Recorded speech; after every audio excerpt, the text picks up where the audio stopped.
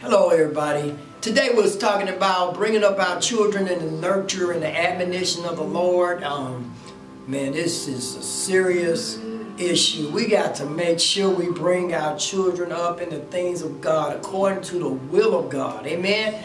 We cannot allow our children to just live lawlessly and just not have any type of respect for authority and not have any boundaries in their life. So we have to teach them while they're young. We have to deal with them and really teach them how important it is to respect authority. And we're always going to have rules and regulations in life. So we have to make sure we discipline our children.